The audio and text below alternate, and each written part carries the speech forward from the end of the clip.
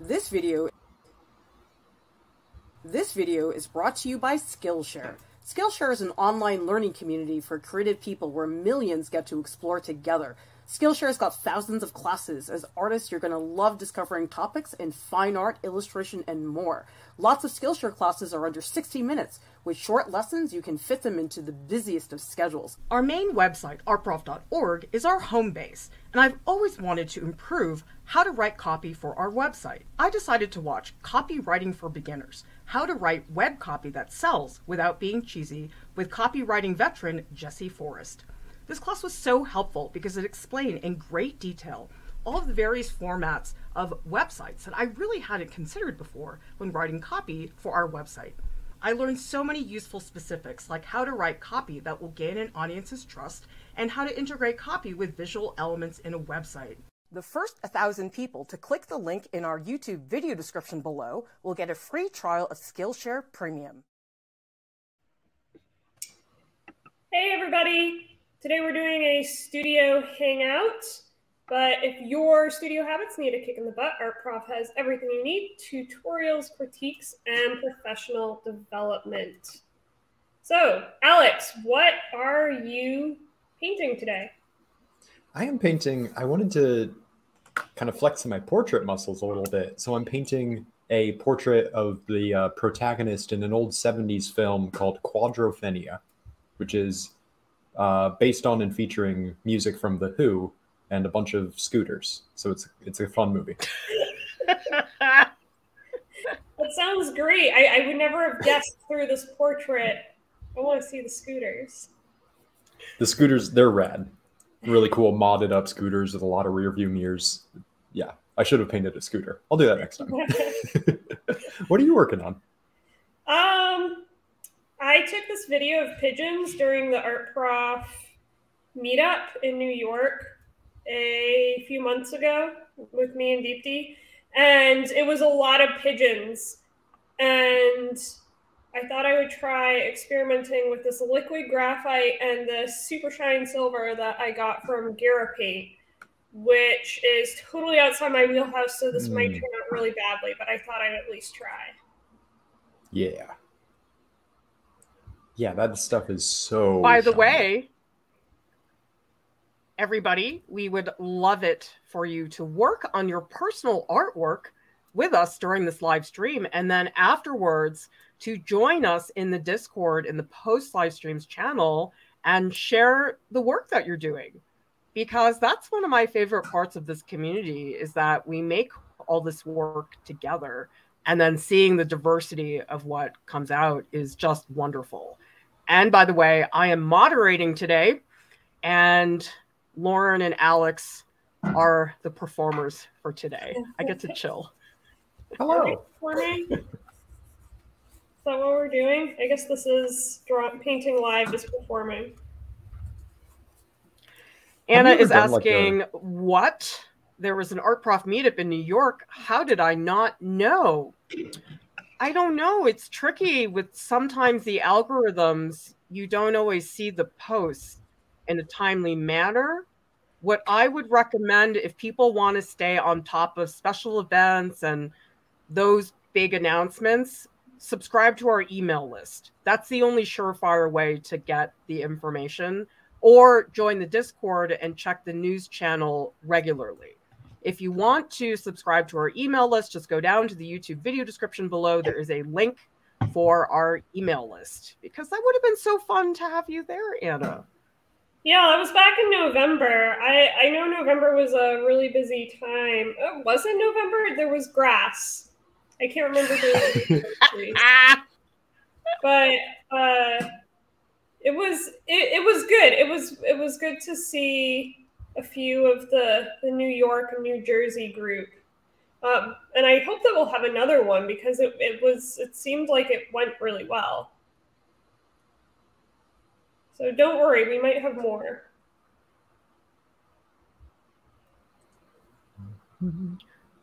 Alex, this is Kareen's first live stream event with us. Welcome, Kareen. We're so happy to have you here.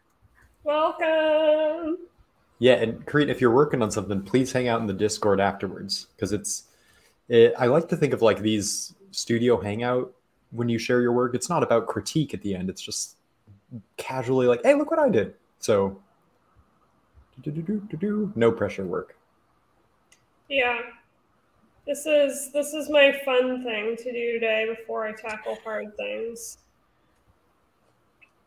Taha says, I'm drawing dried figs in continuation to pistachios and almonds I've drawn before. It's a series in a nutshell.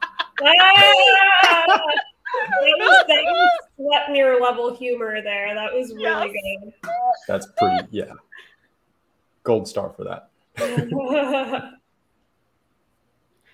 Caroline says, I'm doing a term paper. I should be drawing pretty pictures. I'm not made for this. I'm not either.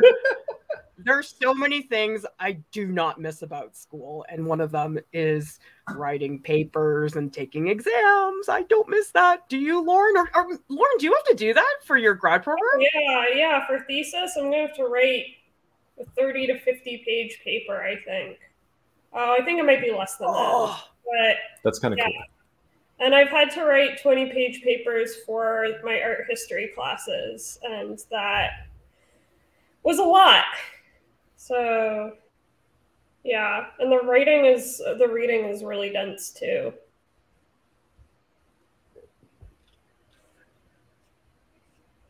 It's funny, I don't miss tests, but I actually like writing papers. Really? Yeah, it's kind of like the same vibe that like nonfiction podcasts give me now, where you can just kind of zone in and deep dive into one topic. But you have to write. You have to write things. Don't make research. It's the writing that kills me. This is the part of where being raised by a teacher becomes apparent, where I'm like, but the writing is how you learn and remember it. Oh, God, you're such a dork.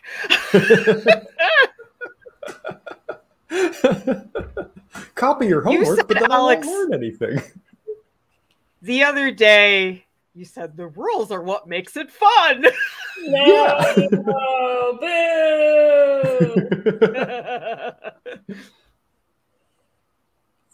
You know what, Alex? You're one of those students who probably showed up to class and would say to the professor, shouldn't we hand in our papers? I can totally see that. I was not that bad, but I was close. It was close. I was the person that said, oh, I need an extension. I was sick. Lacey Jane says, hello from Seattle, working on a portrait in acrylic, and I'm using Alex's complementary color underpainting technique. Alex, you're converting people to this religion of complementary color underpaintings. I'm so glad, because, dude, it just changes your mind about how you start to look at the color in the piece. Let us... Oh, now you got to share what you're working on in the Discord afterwards. Go. Karen says, your diversity is what makes Art Prof fun. Thank you so much for saying that, thanks, Karen, dude. Because I oftentimes think that our YouTube channel has suffered from its lack of focus, because we don't only do videos of drawing cherries in colored pencil. And because we have 6 artists and not 1, I don't think the algorithm likes that very much, that you're as likely to find a stream about Rembrandt as you are about Spider-Man on our YouTube channel. I kind of love that. Mm-hmm. It feels right. Well, why does everything have to be so categorized? Why can't it be more spontaneous in terms of learning? If Spider-Man helps you learn, great. Yeah.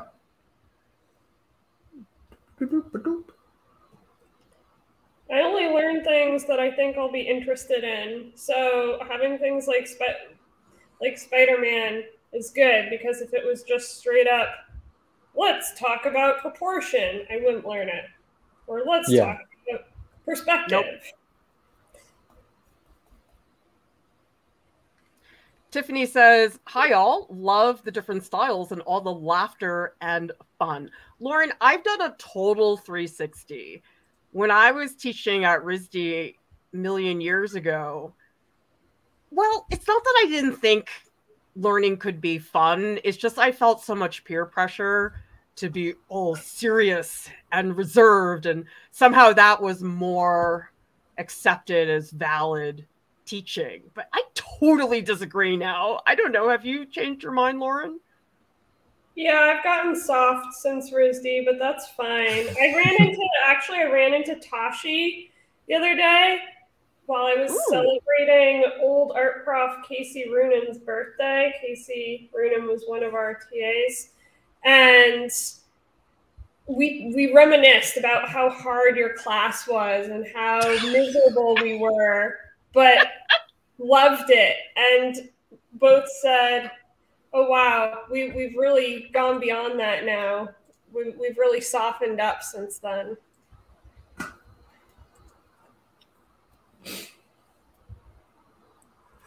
That's a real feeling. I remember it being so like go, go, go, and like almost in a weird way, like the suffering is what makes it art, you know? It's such a weird mindset. But it's encouraged. Do you remember how there was this bragging about how many all-nighters people would do? That's not good. Mm-hmm.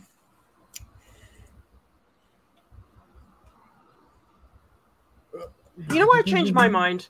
I changed my mind because for some people, that intense learning and working can really work. Worked for me. I loved working super hard and pushing myself, but it doesn't work for everybody. And I think the people for whom it does not work, it can be very bad.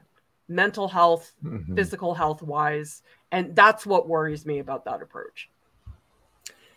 Yeah. Like it's cool if you got it in you, but that you said it perfectly. That idea of like, that's the only way to work. Yeah. Yeah. It's very not true. It narrows down who can be an artist, which makes the whole world suffer, because then you only get these people who are very, I feel like it also just makes you kind of not a bad person, but a less empathetic person to be in that for a long period of time. Mm-hmm. Yeah. Blue Wolf is saying, Lauryn, can you tell us more about the liquid charcoal? What's in the left cup? And is it a liquid like an ink or more gel-like? Ooh, good question, Blue. Okay, so this darker one, this is the liquid graphite, and it comes in a dispersion, meaning it's an ultra concentrated pigment.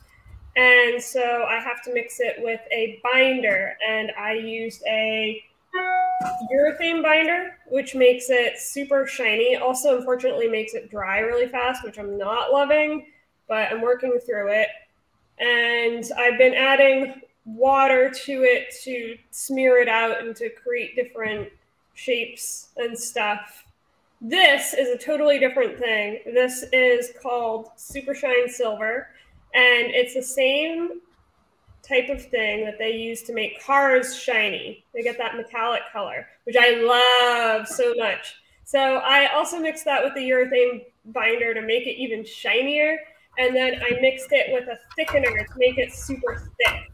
And I haven't used it yet. I'm going to try it. I've used it in my other paints before, and I really like what it does. I have always felt let down by metallic paints, and this is the first metallic paint that I haven't been let down by because it's so ultra metallic-y. It's really cool. So we'll see how it goes with this black and white thing here. I'm not totally used to it. I'm going to try and figure it out.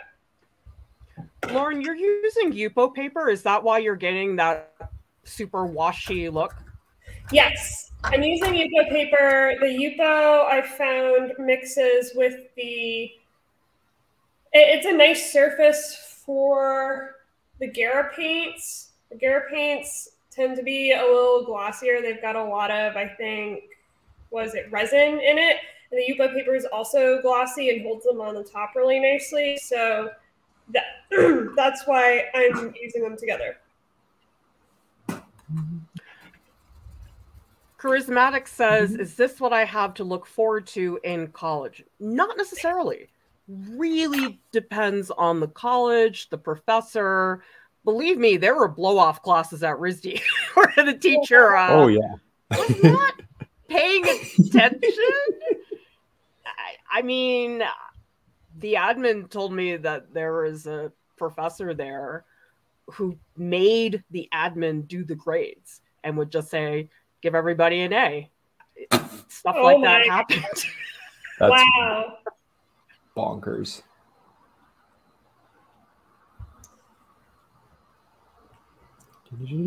Anna says, yes, the pressure in art school to succeed also feeds into your professional life where you feel like a failure comparing yourself to your peers' success. Do you think that's the case, Alex? Oh, yeah. Like, my first couple years outside of graduation were really rough because, and it's confusing to talk about because it's in no way, it was all an internal thing where the success of other people would really make me feel like I had failed. When in reality is like you're forgetting that it's apples and oranges, dude. Like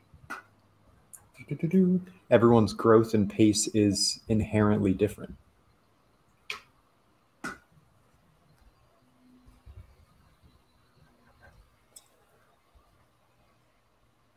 There we go. So I was really focusing on that bleed in the eye. So I was like, and the biggest thing is, but yeah, I think it is all about kind of breaking out of that mindset, the earlier the better with school, of just only, not to say ignore other students and watch their growth and be inspired by them, but not to judge yourself based on that. Ooh, good advice.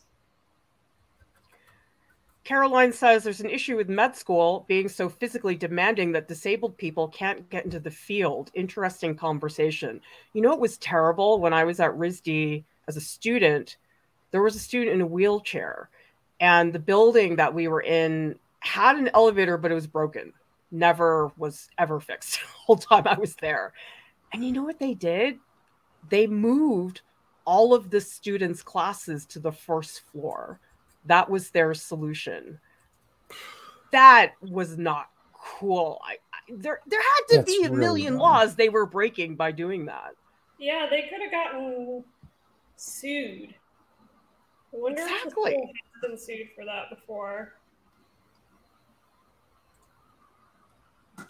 Lisa says, my favorite lecturers know how to simplify their subject to my level. Often experts feel they must use the proper technical terms, which are more accurate.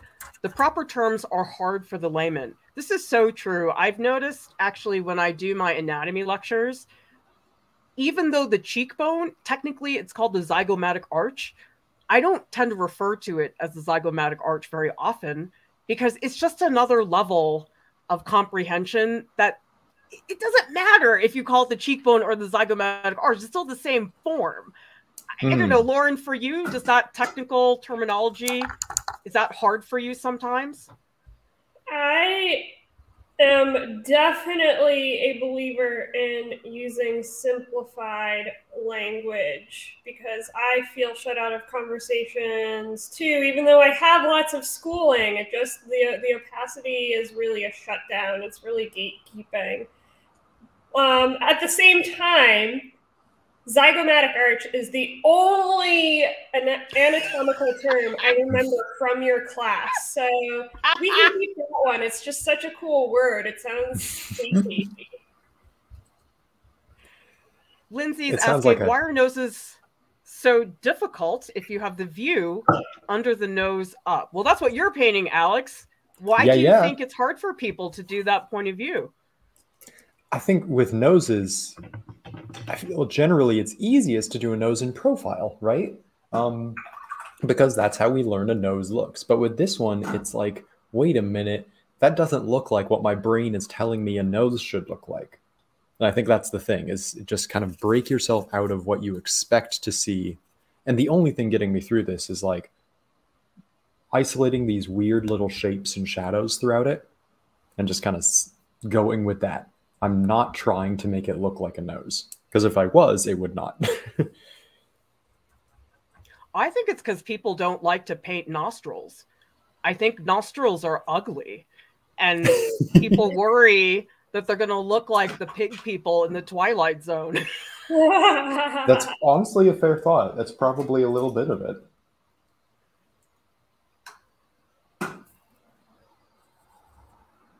Ginger Cell says, any tips how to plan 3D works? Working on the art there, I need to glue it together, but I'm scared. Sketching it out isn't working for me. Honestly, it's just a lot of trial and error. With 3D, oftentimes finding the right adhesive is hard. Sometimes things don't work and you have to try it 3 or 4 times. What I try to do is make a little scale version, which is technically, it's called a maquette. So if I wanted to sculpt a big sculpture that was 2 feet tall, I would sculpt a little version of it first to make sure it was actually going to work. But another thing, Ginger Cell, because the Art Dare this month is to cannibalize your old artwork, see it as one big ongoing experiment. You shouldn't have expectations for the result. I mean, Lauryn, you came up with cannibalizing your own artwork. Do you have any tips? I don't even know why you pulled that out of anything that I've ever said ever, because I'm so bad at cannibalizing my own artwork. I'm so one and done about my paintings. So I think it's something that takes, it's an exposure. So you have to keep doing it and keep trying. Start with little things. Small versions. What's the word? Something that's low risk, and then build up to your risk. So for the sketch point, do the cannibalizing, but just experiment on a low level before going into your big shebang. Carlo from the Philippines is here. Welcome. I actually left art school, have been studying on my own since the pandemic started. I learned a lot more in YouTube and communities, in my opinion. We get that comment fairly often, Carlo. People will say to us, I learned more from your channel than I did at art school. Alex, what do you think about that? Because YouTube wasn't really a thing when you went to art school, and certainly not for me. Yeah, totally. Isn't that big question that I have frequently found a hard time answering, because I think the answer is not as simple as any one thing. I think a lot of it is that it forces you to kind of go at your own pace. You have all of the benefit, if you want, of sharing a classroom and like participating in our Discord and getting feedback from others. But at the end of the day, it's a lot more. You have to make the learning about your growth, not about the person next to you. I think that's one of the things that makes it really easy. But yeah, like Lauryn, it's so multifaceted. Like, what's your take on why it's easier sometimes to learn from YouTube than in a classroom setting? You can choose if you want to do the homework or not.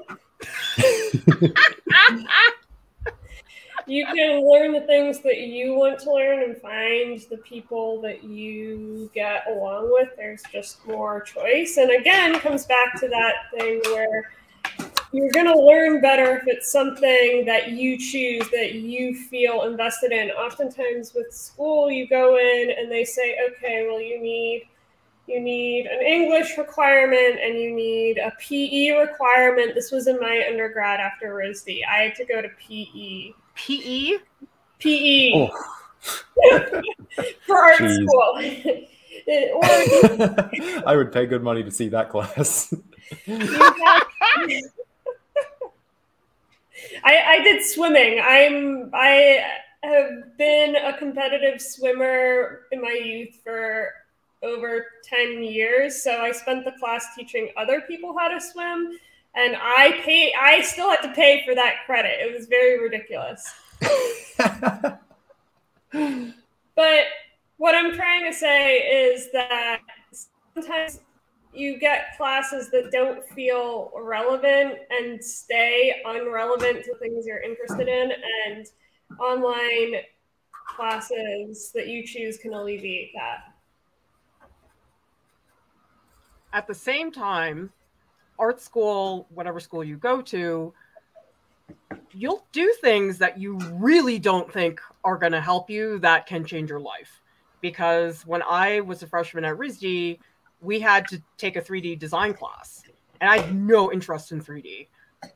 I thought to myself, I'm a figurative painter all the way. And I loved the 3D class so much. And I would never have tried it if I hadn't been required to take that class. And then the flip side also, I was at the museum school in Boston, and we had the student do their final review. And we looked at their schedule, and they'd signed up for 5 photography classes. And we said to the student, maybe you should try something different. I mean, Alex, have you seen that where people are just so laser focused that they actively eliminate other options that could help them actually? Yeah, and in fact, that kind of reminds me of my undergrad career, where because I echoed exactly what you said of like going into 3D and just being like, bah, this isn't what I'm about. And then to this day, I learned some of my most important lessons about art making from that class. And then once I finished the requirements of it, I was like, well, that's all done. Now let's just do a lot of what I'm focusing on. And I do think that if I had more opportunities out of my comfort zone, I think I would have learned in those different ways.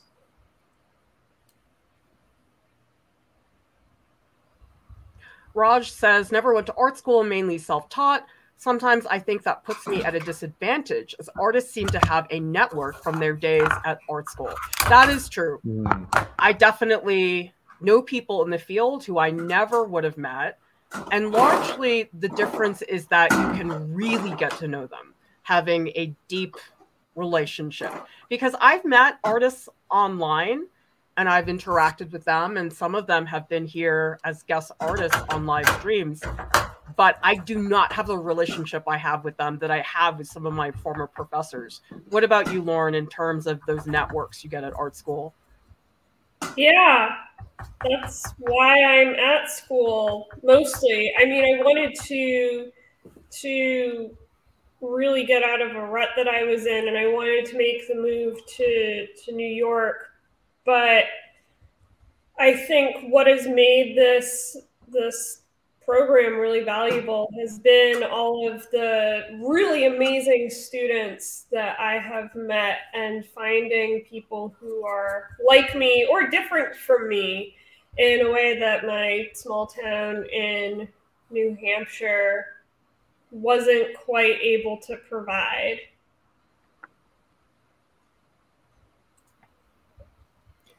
That's that big thing of like knowing how to be bold enough like that as an individual to be like, this is going to be really uncomfortable. Let's do it. Yeah. Blue Wolf is saying, interesting that Lauryn is using materials to make the graphite shiny when so many others try to matte the graphite, like Song Kang. What about this piece is calling for shiny, Lauryn? I don't know if you can see my reference. It's in the Discord, everybody. Okay. It's in post live streams. If you want to see Alex and Lauryn's reference photos, it's in post live streams channel in the Discord. My reference is actually a video of these pigeons flying. I think I posted a screenshot in there, but I'm working from a video, and the way that these pigeons flew away so quickly all at once was very ephemeral. And also the pigeons themselves are very shiny. They have that sheen to them, the iridescence. So I wanted to capture both that movement and that light of them all going up at once. And I also wanted to get that feathery iridescent quality. So also I never use shiny paint things, and I really just wanted to go all out on it. Contemporary Sumera says, I feel like because of YouTube and other online resources, people are forced to be more proactive about their goals and journey, and that catapults them in their career. What do you think about that, Alex? That's a good point of like you have that world at your fingertips, so you can really think of what do I need to learn for this? And I think there is something to be said for you know, it's a very candorous attitude. Like, I think of the most helpful YouTube videos that I've watched, even for things of like, I don't know, how to change a bike tire. It's not some dude who's like working at a bike shop. It is just a guy who's into bikes. And he's just like, hey, this is such a pain. I figured I'd make a video just to make the world a better place, you know? So you get people who are genuinely passionate about their craft, which of course I'm not saying doesn't happen in a school environment, but I think there's more passionate people than there are teacher jobs, to put it bluntly.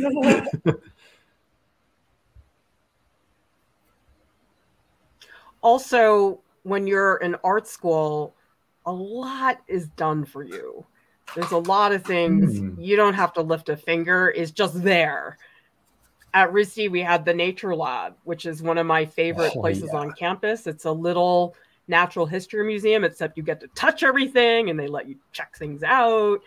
That is such a sweet resource. And you are on your own and you don't have a Nature Lab, you got to work harder to get those references. Don't you think, Lauryn?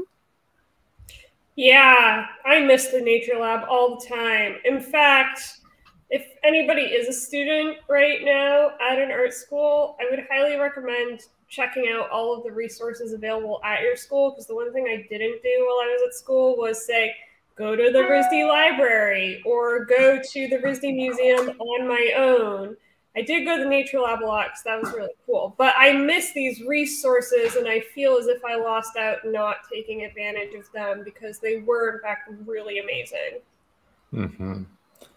Yeah, like that's the Nature Lab at RISD, the special collections, which is like the private portion of the museum where they have works of art that for their own protection can't be on display all the time.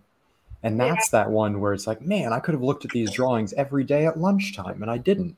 But I mean, I know that a lot of schools are very big on sharing their resource if you're interested.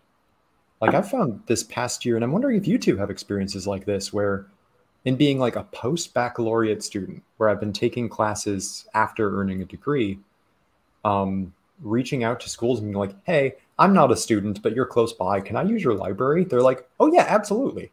Like they're a lot more eager to help than it seems on a website. Yeah, that's been my experience as well. Because if you email a place and just ask, usually they will be very forthcoming, even places that seem super fancy and exclusive, like the Smithsonian, or I don't know, was it Yale or Cornell or someplace has classes, like online classes and stuff too. I think if someone demonstrates the willingness or the initiative to learn, a lot of things get opened up to you. But also this is coming from me who's already educated and already has a certain amount of privileges. So that also might be biased towards my own experience. That's a very real and frustrating thing to bring up, is a lot of it is that gatekeeping of like what to say, how to draft an email. You know, those things can be, if you don't have that experience from, like, as you say, like past education experiences, it can be hard to make that first introduction.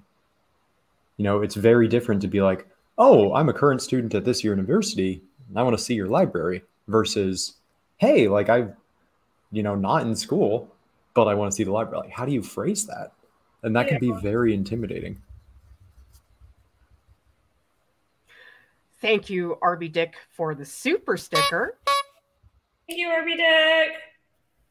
We so much appreciate your support, and it is so important. Every contribution you make, a super sticker, a one-time donation via PayPal, becoming a monthly Patreon supporter, our Patreon still remains the biggest chunk of revenue that we receive, and it's super important to us. Please consider supporting us. your support is why we can keep our content 100% free. Because Alex, we are running premium tracks now where people pay to get feedback customized from the staff, voice sessions, but the curriculum we use, the video lessons, the prompts, we call them tracks at Art Prof, those are all free. You can do them totally on your own. And I think that is fairly unique. I don't know a lot of programs that do that. I think usually everything is behind a paywall for good reason. Obviously, you make a lot more money that way, but we make it accessible. And so people who can pay for the feedback can get it. But I think that's a big deal, Alex, that the lessons and prompts are free. Oh yeah, and it's funny, I was even talking about that to a friend of mine who was wanting to pick up drawing again. And I was saying about the premium tracks, but I'm like, oh, but dude, you don't have to like pay for that class and hang out with us every week if you don't want to, because this person already has a background in art. And I'm like, you can just look at the tracks for free and it can give you those little prompts of how to push and go forward from where you're at. And it's so wonderful because you're right, like so often everything is locked of like, here's a great resource, but you got to pay for it. I mean, there's nothing wrong with that. That's how people stay in business and pay their staff. I mean, we have a really dumb business model that doesn't work that well. That's what I made that decision when we started Art Prof. That's my fault that things are like that. But I think it's important that people have that option. And the other option that a lot of people are not aware of is for $20 a month, you can become a Patreon supporter and you get access to the Patreon Discord channels and you get much closer access to the staff. And you can go to a voice session once a week. It's drop-in. You just show up. You can talk about anything. We can critique your personal artwork. You've been doing those quite a bit, Lauryn, and I think for $20 a month, it's a steal.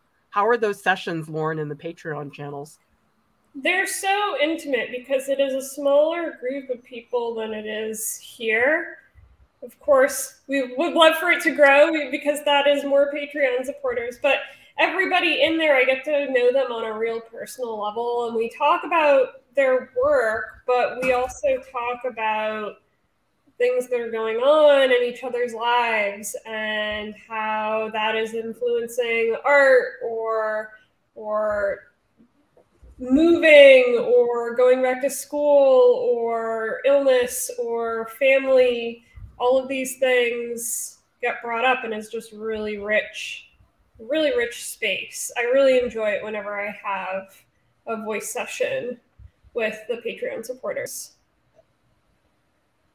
So we're trying to really offer various tiers. So you can do the tracks on your own for free. You can join the Patreon, $20 a month, get some interaction with the staff on voice sessions and also typing in the Patreon channels. And then there's also the premium tracks where we really invest major time commitment to you as an artist.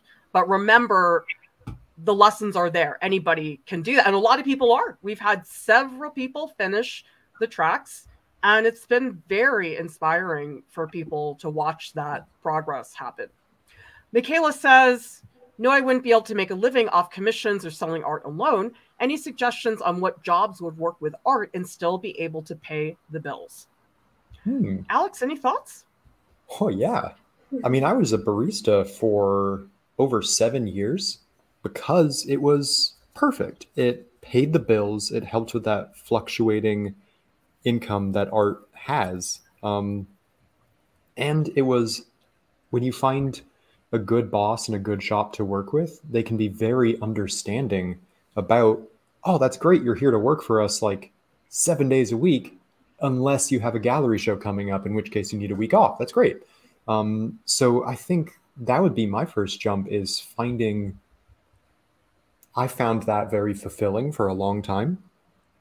So I think the biggest takeaway is a job that has that potential flexibility in the schedule, where when art is dead, you have a place to count on. But then when art is busy, you don't burn a bridge by spending some time on your craft. Michaela, I would add that people oftentimes feel pressure to have an art-related job. I think sometimes it's validation, and you're an artist, you want to make art. But sometimes having an art job can really burn you out to the point that you don't want to make your own work. And for some people, me, that's super depressing. And I would rather do a job that's not art-related at all, so I still have the headspace to make my work. Like, Lauryn, you have a job right now that is not art-related, and you like that, right? Yeah, I work for an education technology company doing support, and I love it so much. I work from home. It's doing something that's still related to teaching, but pretty unrelated to art. And I find I still have energy afterwards to go to studio and do things, whereas when I was curating and gallery managing, I was exhausted. It was a really good job. It was a fulfilling job, but I just couldn't get around to doing my work, which was hard. We've got some super stickers from Sonnet and also DK. Thank you so much for your support.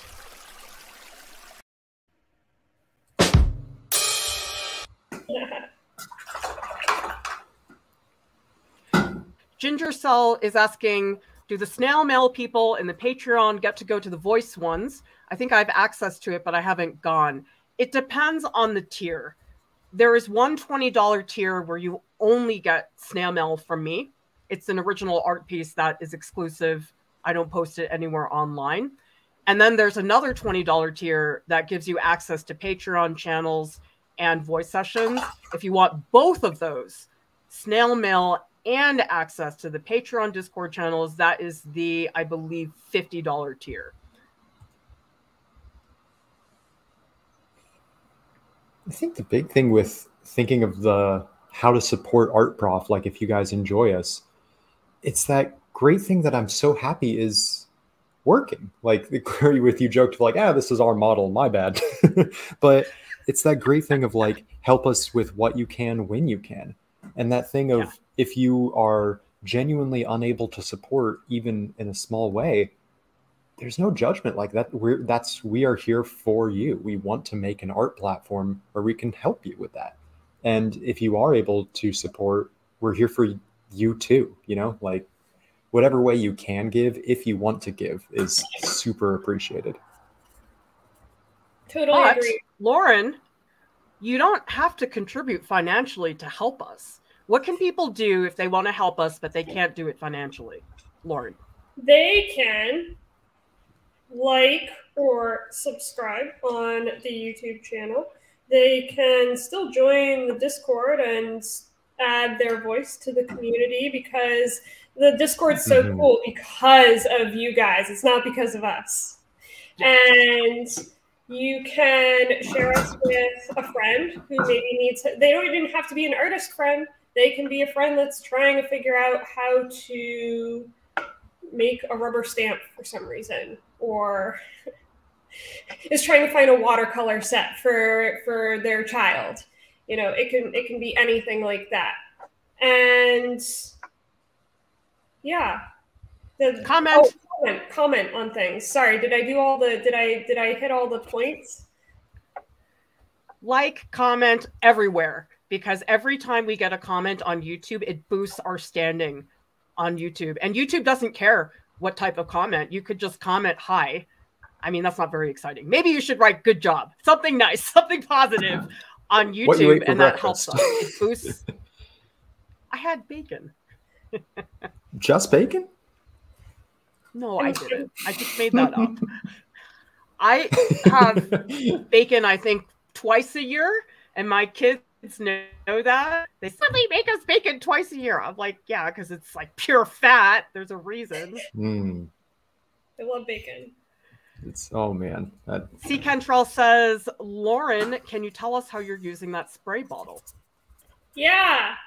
So as I was saying before, this paint dries super quickly. I don't know if I'm gonna, I've got some water here so I can show you. So I was putting down water to keep the paint pliable and to make shapes that were a little bit lighter and variable in tone. And I'm doing that watercolor thing where you put the water down and then you take the paint and you go bloop, and it makes that area toned. I like that. I don't know if I like that specific one, but yeah, that's what I'm doing. Bloop. Bloop. That's Maja another thing about says, art school. Thank I miss you all for the a very good learning channel and very good entertainment. Well, thank you so much for that, Maja.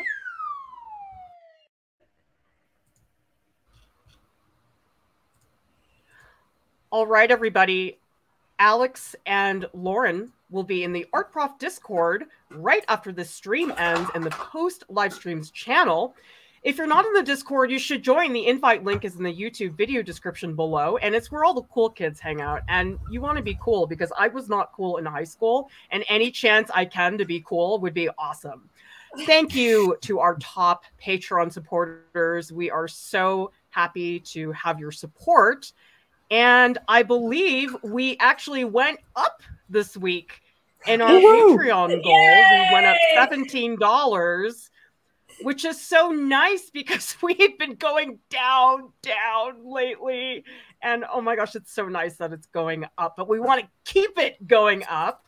And so consider contributing. As we said, there are many perks that you enjoy as a Patreon supporter. Everybody, thank you so much. We'll see you next time. Bye. Bye.